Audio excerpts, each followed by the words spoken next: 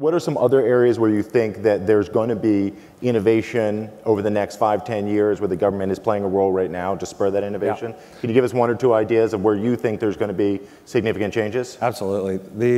The power electronics one is kind of a sleeper, right? So that's one that I think maybe most in the audience haven't been thinking about, but it's a game changer for a number of reasons.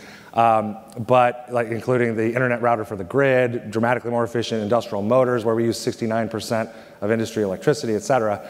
But an obvious one, but where I think there's a lot of uncertainty in the public sphere is batteries, lithium-ion batteries. So I really know this area well, and the basic way to think about it is at $300 per kilowatt hour of cost, things start to get interesting. At 100, batteries are everywhere, both on the grid and in vehicles.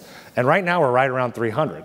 And so people wonder, is it going to come down anymore? The answer is yes. So through economies of scale, that's going to come down rapidly. But even more. And you're investing right now to move that along to lower the cost? Yeah, we actually have the best research group in the world on lithium-ion batteries is at Argonne National Labs, just outside Chicago. Sure. Been investing in the best and the brightest since the 90s there. And they have actually invented a material that is twice as good, basically the same atoms as the batteries today, so the same cost, but it's twice as much energy per unit mass. So that's one thing I think is a real game changer is the technologies exist and they need to be kind of tweaked that can double the energy density of these batteries. If you think about it, the same amount of material, same amount of cost, twice as much energy, that's a huge lever on cost reduction.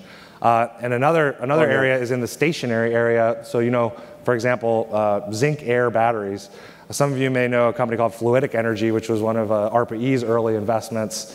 That company has developed a product that's on the market. They're deploying thousands of units in Africa and in Indonesia and elsewhere.